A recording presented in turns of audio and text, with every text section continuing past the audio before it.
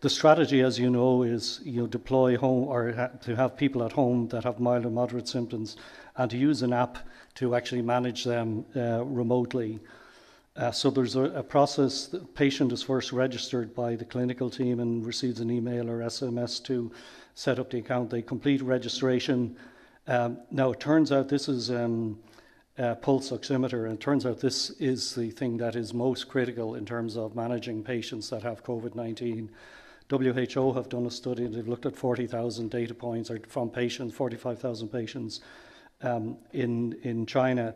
And the pulse oximeter, or the saturation level, the oxygen saturation level, is the number one sort of indicator when things are getting bad. So if your oxygenation level drops below 93%, then you need to be hospitalized. So the idea is, and they have built sort of an application which allows real-time collection of the oximetry reading, and then it is posted to a clinical portal. So I'm going to do a live demonstration. So the HSE, we normally take a year to build an app, but I just picked up this device on my way to the presentation here. It just shows how quickly you can move if you have agile partners working with you.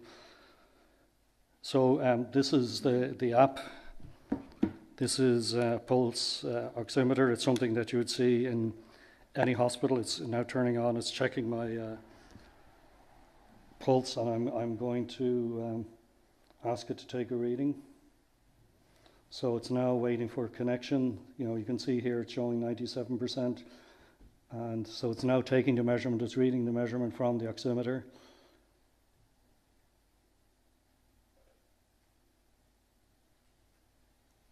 And there it's showing, actually, obviously my pulse is a bit high because I'm nervous presenting it. It's 113. But my the saturation, oxygen saturation, is 97%. So this is a technology that didn't exist last Wednesday and is now available. And we have a crisis management team that will be making a decision this afternoon how this can be integrated into the model of care.